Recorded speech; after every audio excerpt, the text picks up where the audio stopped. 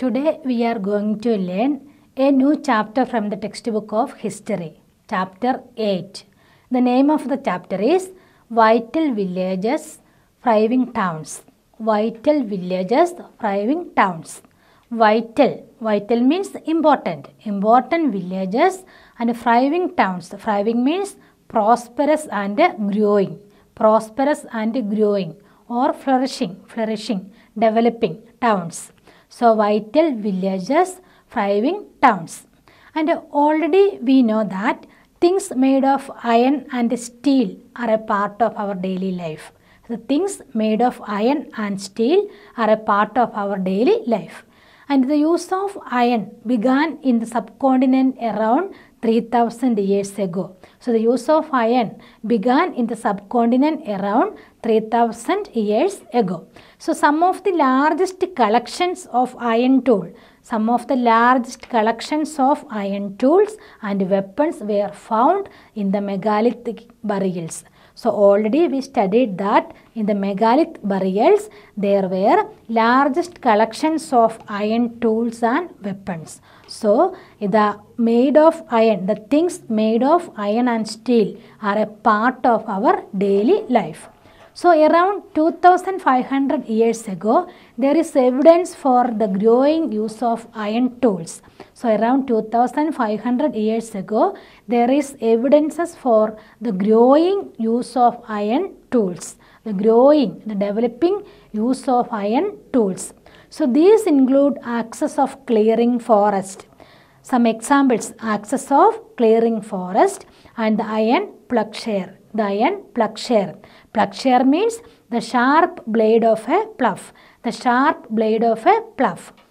And the plowshare was useful for increasing agricultural production. So, the plowshare was useful for increasing agricultural production. So, which are the other steps to increase production? Irrigation. So, what is meant by irrigation? Have you heard about the term irrigation? What is meant by irrigation? The supply of water to land or crops to the help growth by the means of channels is known as irrigation.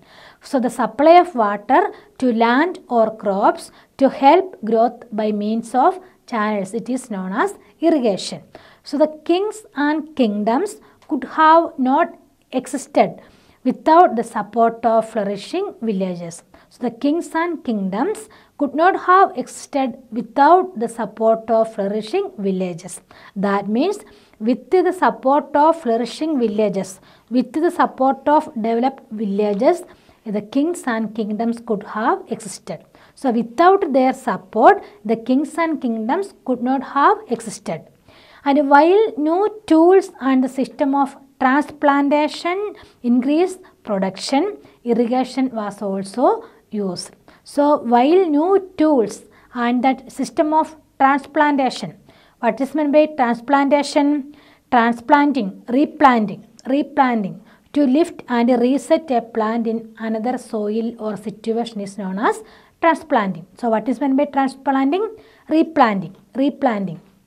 To lift and reset a plant in another soil or situation is known as replanting.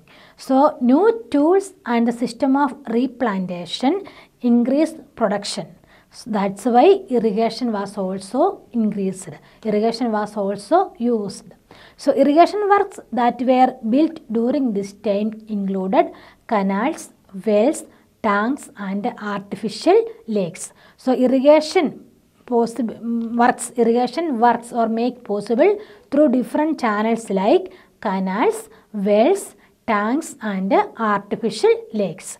So, when the new tools and system of transplantation increased, production also increased, and production increased with the support of the irrigation. And irrigation works that were built during this time included canals, wells, tanks and artificial lakes. So, in the next page there was given some of the stages in the construction of irrigation.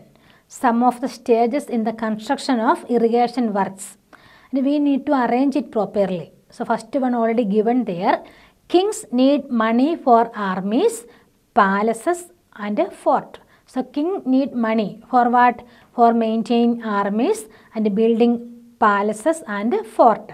So next one, they demanded tax from farmers. So king need more money, that's why they demand taxes from the farmers. So next one what? Third one, farmers have to increase production to pay taxes. Farmers have to increase production to pay taxes. Then what? This is possible with the irrigation. When production need to increase, in order to increase the production, irrigation facilities also need to increase, or this is possible with the irrigation. Production will increase only with the support of the irrigation. Then next, which one? Kings provide money and plan irrigation works. Kings provide money and plan irrigation works. Kings provide money and they plan irrigation works. Then next, labor is provided by the people. Labor is provided by the people. Labor is provided by the people. Then production increases and so does revenue. It generates revenue. Then lastly, farmers also benefit because crop production is more certain. Crop production is more certain. So how it will come as in order? Kings need money for armies, palaces and fort.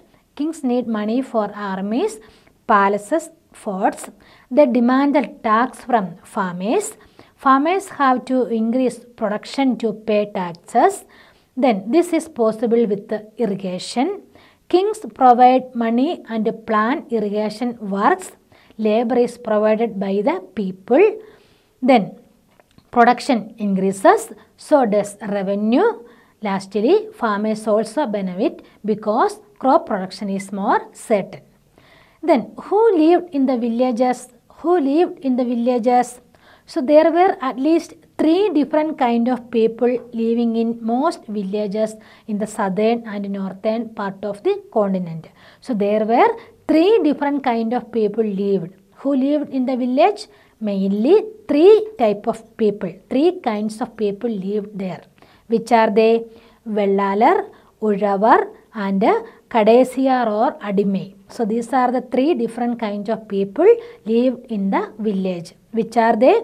Vellalar. Vellalar means in the Tamil region, large landowners were known as Vellalar. Large landowners in the Tamil region, they were known as Vellalar. So in the Tamil region, large landowners were known as Vellalar. Then ordinary ploughmen were known as Ulavar. Ordinary ploughmen, agriculturist, farmers and ordinary ploughmen, and they were known as Ulavar or Ulavar. Then landless labourers and including slaves, and they were known as Kadesiyar and Adime. Kadesiyar and Adime. So these are the 3 important kinds of people lived in the village. Which are they? Vellalar. Vellalar means the land owners. So the large land owners of the Tamil region, and they were known as Vellalar. And ordinary ploughmen, and they were known as Ulavar. Ordinary ploughmen, and they were known as Ulavar. And landless labourers. Landless labourers are known as which one? Kadesiyar and Adime. Kadesiyar and Adime, and they are slaves. So these are the 3 kind of people lived in that time in the village. So in the northern part of the country, the village headman was known as the Grama Pojaga. So the village headman known as Grama Pojaga. What was the name of that village headman? Grama Pojaga. And usually men from the same family held the position for generations. So Grama Pojaga, that is the men from the same family held the position for generations. And in other words, the post was hereditary. This Grama Pojaga post was hereditary. From one member to another next one. It hereditary. This same family members became the Grama Pojaga one by one. And the Grama Pojaga was often the largest landowner. The Grama Pojaga was also largest landowner. And generally he had slaves and hired workers to cultivate the land. The Gramabhojaka had slaves and the Gramabhojaka hired or rented workers to cultivate the land. The Gramabhojaka had slaves and hired workers to cultivate the land. And besides, as he was powerful, the king often used him to collect taxes from the village. So he was very powerful. Gramabhojaka was very powerful. That's why the king often used him to collect taxes from the village. He also functioned as a judge and sometimes as a policeman.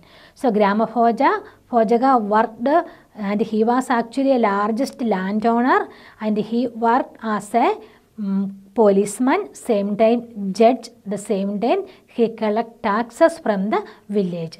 So Gramabhojaka had slaves and hired or rented workers to cultivate the land, and as he was so much powerful that's why the king used him to collect taxes from the village, and he also functioned as the judge and sometimes a policeman. So apart from the Gramabhojaka, there were other independent farmers known as Grahapadis.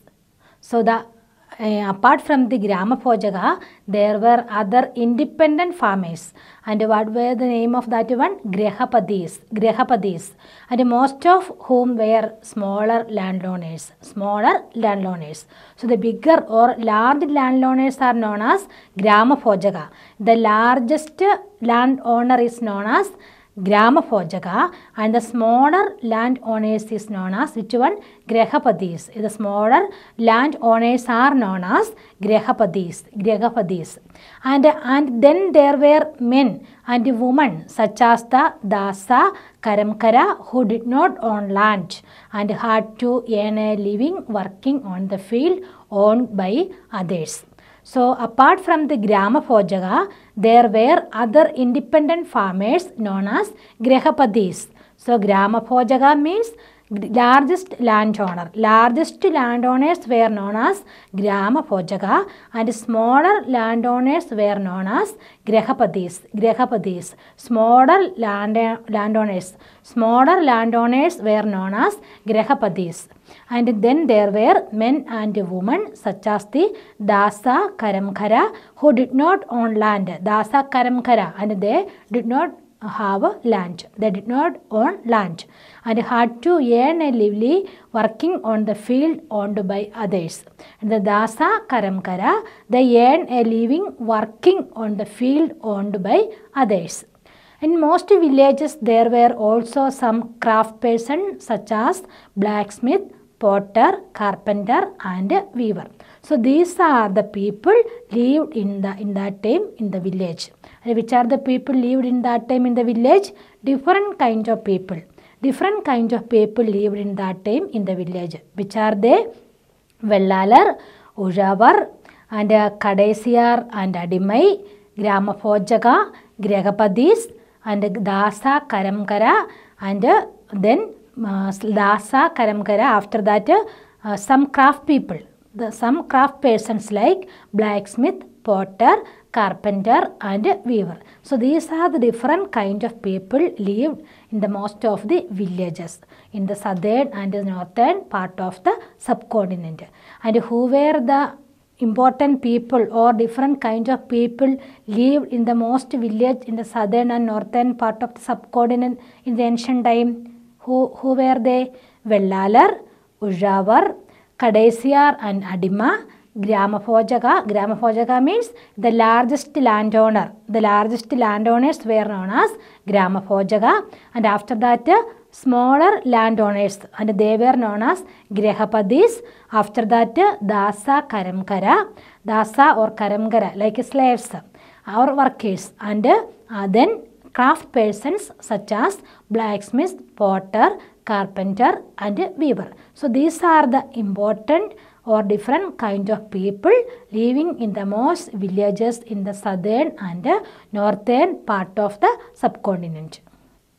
Next we are going to learn about one of the important thing in this chapter, that is Sangam literature. Sangam literature. So the earliest Tamil compositions were known as Sangam literature. So some of the earliest work in Tamil known as Sangam literature were composed around 2300 years ago. Sangam literature were composed around 2300 years ago, and these were the earliest works in Tamil. And these texts were called Sangam because they were supposed to have been composed and compiled in assemblies. Assemblies known as Sangam. Assemblies known as Sangam. And these are the Sangams of poet, assemblies of poet, and that were held in the city of Madurai, and the Tamil terms mentioned above are found in Sangam literature. So the Sangam literature means the earliest Tamil compositions were known as Sangam literature.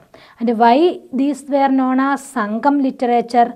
Because these texts were called Sangam because they were supposed to have been composed and compiled in assemblies of poets.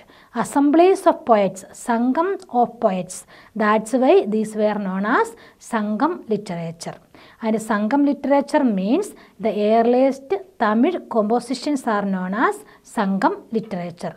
And these assemblies were held in the city of Madurai in Tamil Nadu. Then next we are going to learn about how do we find out about cities of subcontinent. How do we find out about the early cities of subcontinent?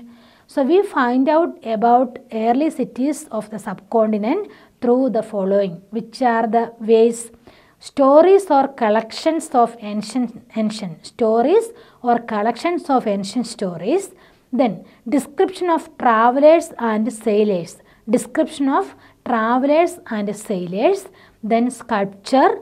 After that archaeology. So these are the different ways or methods find out early cities of subcontinent. So how do we find out about early cities of subcontinent? So which are the different ways we can find out about early cities in the subcontinent? So which are the different ways? First one, stories or collection of ancient stories. Description of travelers and sailors. Description of travelers and sailors.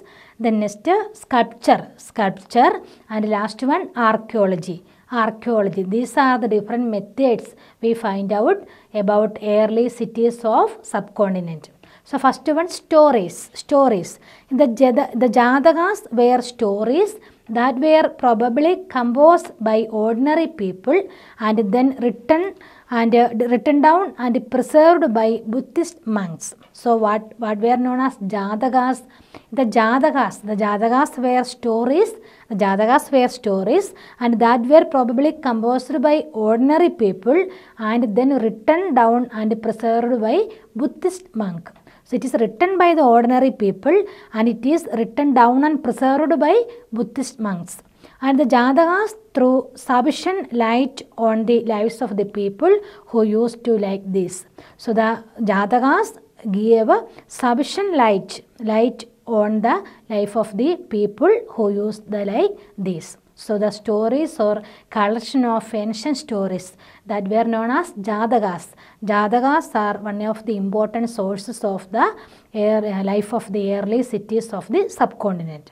And next one, travelers and sailors. Travelers and sailors. Then another way of finding out about early cities is from the accounts of sailors and travelers who visited them. And one of the most detailed account that has been found was by one unknown Greek sailor. And he described all the port he visited. And one unknown Greek sailor, he described all the port he visited in ancient India or ancient subcontinent. And travelers and sailors gave one beautiful account of the towns or villages in the ancient India or ancient subcontinent. So travelers and sailors, and they gave a variety of experience, their experience about the places which were they visited. Then next is sculptures. Sculptures means art of making statues by carving or modeling. It is known as sculptures. Sculpture means art of making statues by carving. Art of making statues by carving is known as sculpture. So we can use other kind of evidences to find out about life in some of these early cities. Sculptures carved scenes depicting people's life in towns and villages as well as in the forest. So the sculptures carved scenes depicting people life in town and village as well as in the forest. So the people and who were live in town, village or forest, and their life and all very beautifully depicted and or carved in where in the caves or any other rocks or somewhere, and these were known as sculptures, and these sculptures gave one beautiful account of the city life or village life or forest life. Then many of these sculptures were used to decorate rails, pillars and gateways of building that were visited by people. For example, we can see Sanchi for a site with the stupas in Madhya Pradesh. Sanchi Stupa in Madhya Pradesh.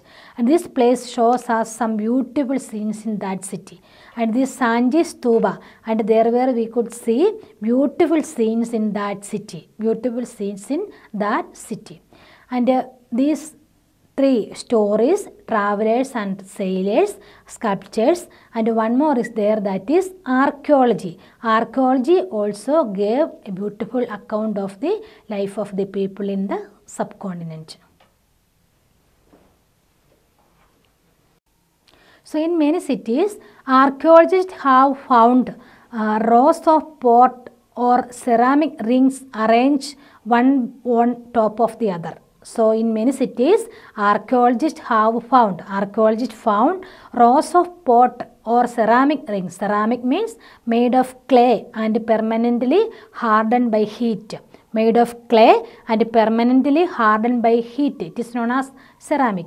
So archaeologists found rows of pot or ceramic rings arranged one on top of the other, and we have been pointed out that some rings wells by the archaeologists in early cities. Some rings wells also they found. So these rings wells seem to have been used as toilet in some cases and as drains and maybe in garbage dumps. So the archaeologists found some rings in the city. These rings maybe they used to or they have been used to, which one maybe as toilet or drains and garbage bins and or garbage dumps. So these rings well are usually found in individual houses also. So these ring well were also found in individual house also. Individual houses also these rings were found. So we have hardly any remains of palaces, market or homes of ordinary people.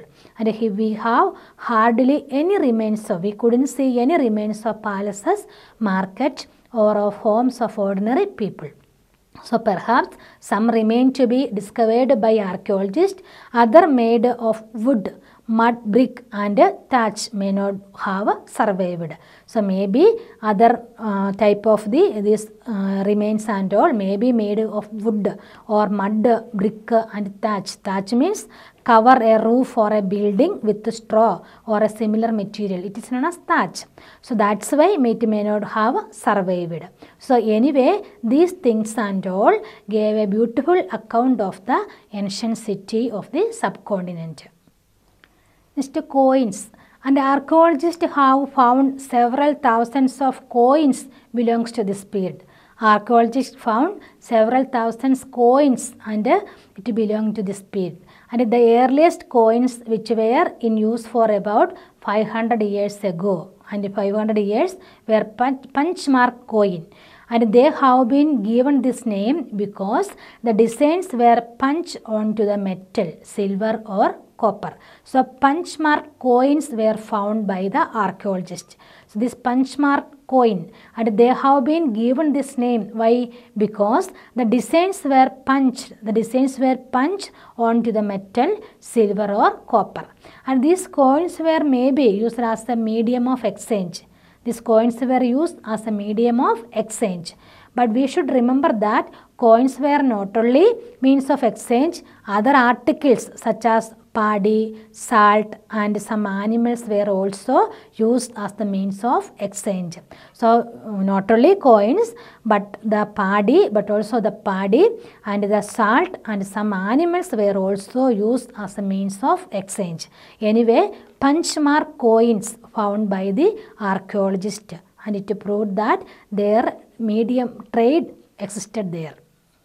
Then cities with many functions, and cities with many functions, and functions performed in early cities like Madura. So which are the functions performed in early cities like Madura? Cities with many functions.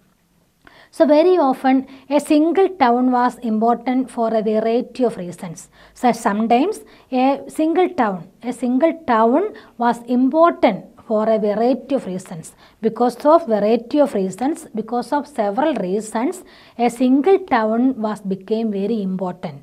For example, Madura. And Madura has been an important settlement for more than 2500 years. And it was important because it was located at the crossroads of two major routes of travel and trade from the northwest to the east and from north to south. So Madurai was very important. Why Madurai was very important? Because it was important because it was located at the crossroads of two major routes. It was actually the two major route, crossroads of two major route, which are that route? From the northwest to the east and from north to south. From northwest to the east and from north to south. So these two routes, crossroads, were located in Madurai. Then there were fortifications around the city. There were fortifications. Defensive wall. Fortification means defensive wall. So defensive walls are there around the city of Madurai. Then, and several shrines are there. Several shrines means a place regarded as holy. A place regarded as holy like a temple, church, etc. So several temples or several religious places are there. Then farmers and herders from adjoining areas provided food for people in the city. So farmers and herders from adjoining areas providing food for, adjoining means joined with. Farmers and herders joined and they provide food for the people in the Madurai city. And Madura was also a center where some extremely fine sculpture was provided or produced.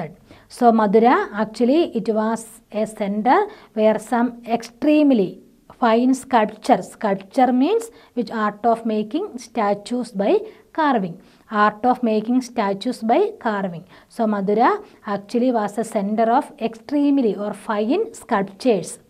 That's why Madura became important city. Why Madura became one of the important city? Because it was located at the crossroads of two major routes. It was located at the crossroads of two major routes. Which are that route? Which are from the northwest to east. From the northwest to east and another one from north to south. So from the northwest to the east and then another one north to south. These two routes at it is located or crossroads are there in Madurai. And another one, there were fortifications or defensive walls are there around the city of Madurai. And there were several shrines are there, holy places are there like a church, altar, chapel, temple, etc. So many temples are there or churches are there, altars are there, chapels are there. Anyway, holy places are there. That's why it was very important. And more than that, farmers and herders jointly provided food for the people of the Madurai, city people of the Madurai. At the same time, it was also a center where fine or extremely fine sculptures are there. That's why this city became very famous or important. Then around 2000 years ago, Madura became the second capital of the Kushanas. And already we studied about different dynasties. Kushana, Shatavahana, Gupta, Maurya, and these are different dynasties. Already we studied about. And around 2000 years ago, Madura became the second capital of which dynasty? Kushana. Kushan dynasty. So around 2000 years ago, Madura became the second capital of the Kushana dynasty. And Madurai was also a religious center. Madurai was also a religious center. And there were Buddhist monasteries and Jaina shrines, and it was an important center for the worship of Krishna. So this Madura was also a religious center. There were Buddhist monasteries are there. Buddhist monasteries are there, and Jaina temples are there, or Jaina shrines are, Jaina holy centers are there, and it was an important center for the worship of Krishna also. So several inscriptions on surface such as stone slabs and statues have been found in Madurai. So beside there were several inscriptions and inscriptions on surface such as stone slabs and statues have been found in Madurai. Already we studied about inscription. Writings on a hard surface is known as inscriptions. Writings on hard surfaces like metal or stone, it is known as which one? Inscriptions. So several inscriptions on surface such as stone slabs. Slab means large, thick, flat place of stone or concrete. It is known as slab. So large, thick, flat piece of stone or concrete. Large, thick, flat piece of stone or concrete is known as slab. So several inscriptions on surface such as stone slabs and statues have been found in Madurai. That's why Madura became very important. And why Madura became very important? Because variety of functions are held in Madurai. Variety of functions are held in Madurai. First one, and it was located, Madura located at the crossroads of two major roads. Crossroads of two major roads, and same time it were fortifications around the city, and it were fortifications, very defensive walls are there around the city, and several shrines are there, several holy places are there, and farmers and herders form adjoining together, and they are joining together and provided food for the people of the Madurai city, and it was also a center for some extremely fine sculptures are there. Fine sculptures are there. Sculpture means art of making statues by carving. Art of making statues by carving. And beside that, it was the second capital of the Kushana dynasty. It was the second capital of the Kushana dynasty, and it was also a religious center. Madurai was also a religious center, and for example, so many Buddhist monasteries, Jaina shrines, and important center for the worship of Krishna. And besides that, several inscriptions on surfaces such as stone slabs and statues have been found in Madurai. Because of all these reasons, Madurai became one of the important city in that time. So generally these are short inscriptions recording gift made by men and sometimes women to monasteries and shrines. So generally these are short inscriptions, and these are mainly short inscriptions. That's why it is recording gift made by men, sometimes women, to monasteries and shrines. Monasteries means building occupied by a community of monks living under religious premises known as monasteries. So building occupied by a community of monks living under religious premises is known as monasteries. And shrines means a place regarded as holy, like a temple, church, chapel, etc. So these are short inscriptions which were found in Madurai. These are short inscriptions recording gift made by men, sometimes women, and to monasteries and shrines. And these were made by kings and queens, sometimes officers, merchants, or craft persons who lived in the city. So these inscriptions made by sometimes kings and queens, or merchants, or traders, or officers, or craft persons, and they were lived in the city. So for instance, inscriptions from Madurai mention goldsmith, blacksmith, weavers, basket makers, garland makers, perfumers. And these Madurai, that inscriptions and all, mention goldsmith, then blacksmith, weavers, basket makers, garland makers, and perfumers. So from this we could understand that the major occupations of people who lived in Madurai were which one? Goldsmith, blacksmith, weavers, basket makers, garland makers, and perfumers. Next we are going to learn about craft and craft persons. Craft and craft persons.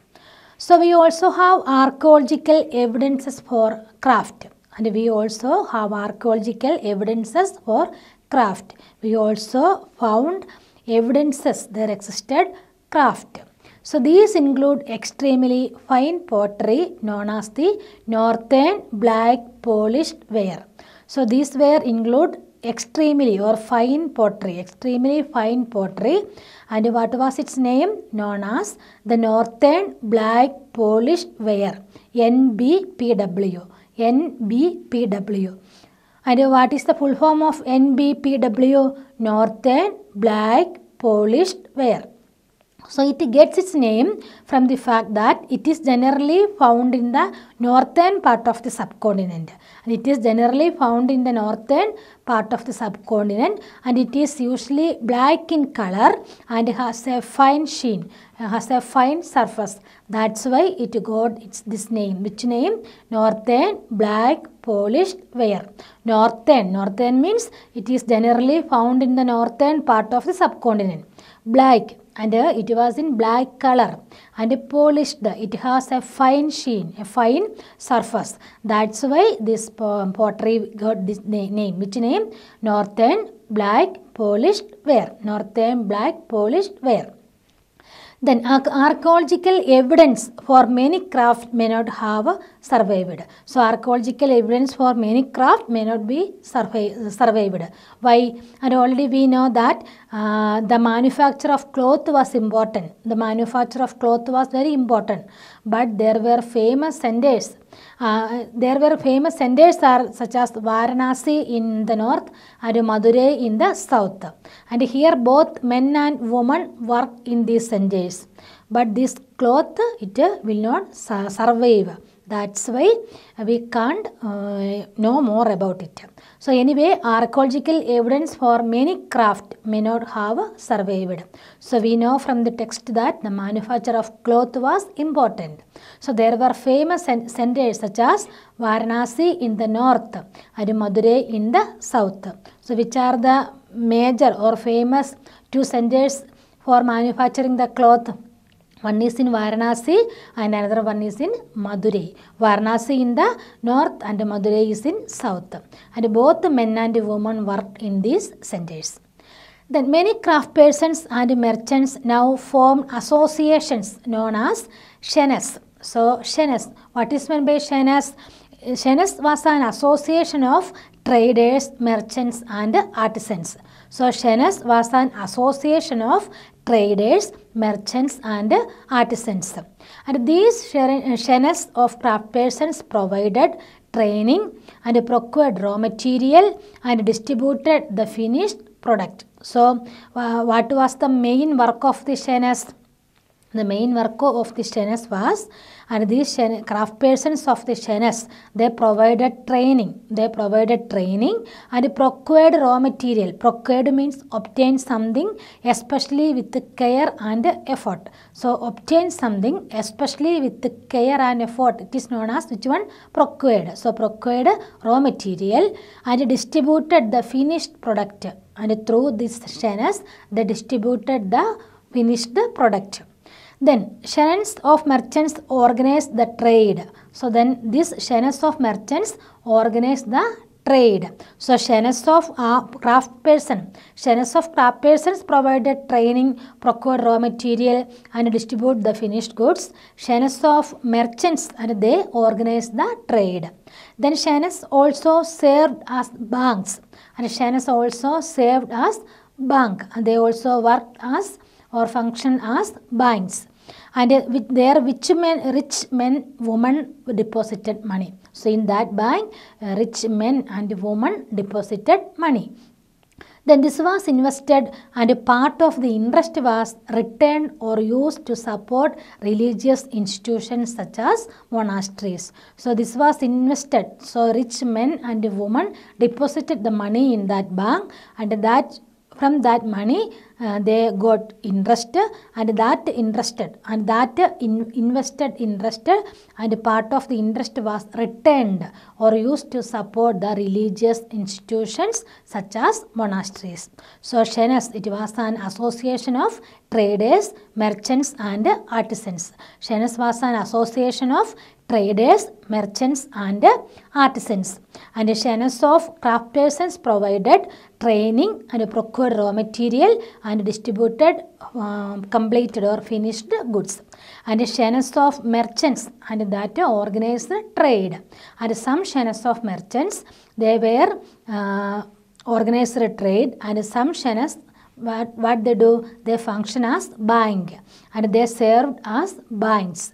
And this was and very rich men and women deposited money into that bank, and this was invested, and part of the interest they got, that was returned, that was used as religious institutions such as monasteries, and they used this interest for supporting religious institutions. So these interest got by these rich people, and they used this money for supporting religious institutions such as monasteries. Next we are going to learn about an archaeological site, Arikamedu. Archaeological site, Arikamedu. So Arikamedu, and it is located in Puducherry or Pondicherry. So it is located in Pondicherry or Puducherry.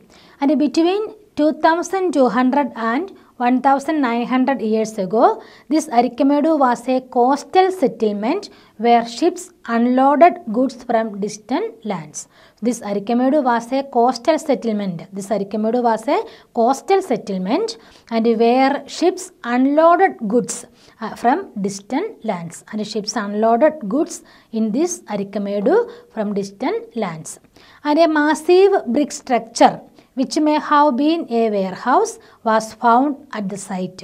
So a massive brick structure, which may have been a warehouse. Maybe it was a storehouse. Warehouse means place of storing goods, and that will be sold or distributed late.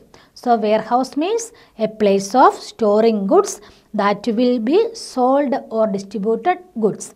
And it was found in Arikamedu. Then other finds include pottery from the Mediterranean region, such as amphora, and amphora means tall double-handed jar that contain liquid such as wine or oil. So the tall double-handed jar and that contain liquids such as wine or oil, and it was known as which one? Amphora. So this and stamped red glaze pottery known as which one? Aretine ware, which was named after a city in Italy. So in Arikamedu there were which one? Warehouses are there, storehouses are there, and beside that there were which one? Amphora. Amphora means tall double handled jar. tall double-handed jar and that contain liquids such as wine or oil. And another one is there, that one red glazed pottery. Red glazed pottery, and it was known as Araitian. It was known as Araitian ware. Araitian ware, and which was named after a city in Italy. Then this was made by preserving wet clay into a stamped mold. So this was made by this Araitian ware. Araitian ware, red glazed terracotta pottery. Araitian ware means red glazed terracotta pottery.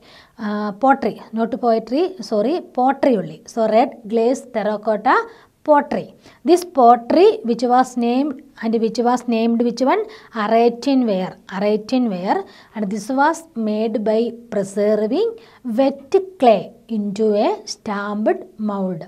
So there was yet another kind of pottery which was made locally, and though Roman designs were used. So Roman lamps, glassware and gems have also been found at the site. So in Arikamedu, so many different kind of sites are there. Which are they? One is in a warehouse. A warehouse, and another one is amphorae. Amphorae means tall double-handled jar. Amphorae means tall double-handled jar. And another one is Araitian ware. Araitian ware. Araitian ware means which one? Red glazed terracotta pottery. Red glazed terracotta pottery. Pottery. Okay. Red glazed terracotta pottery. Then, and another one is which one? Roman lamps, glassware, gems, and these are the important thing found in this site. Which site? Arikamedu site.